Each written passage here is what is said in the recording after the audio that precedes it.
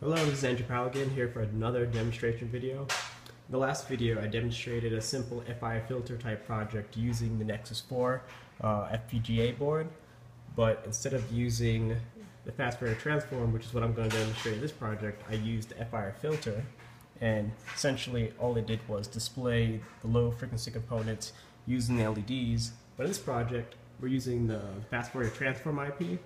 So in addition to using that IP, we're also using the VGA controller that I created many projects ago, and we're using that to essentially show a more abstract version of the FFT that's created.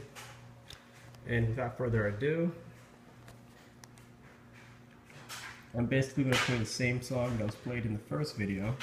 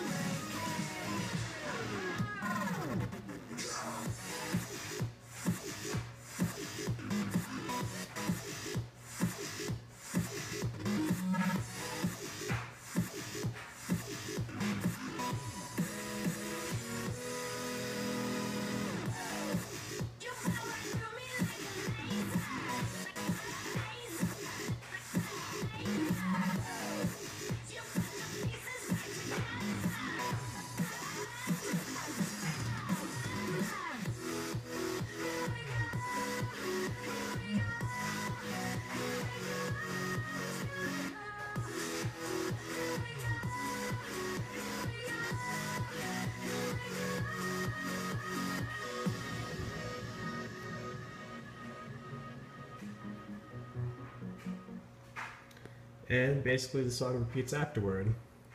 And that concludes this demonstration video. Thank you for watching. Bye.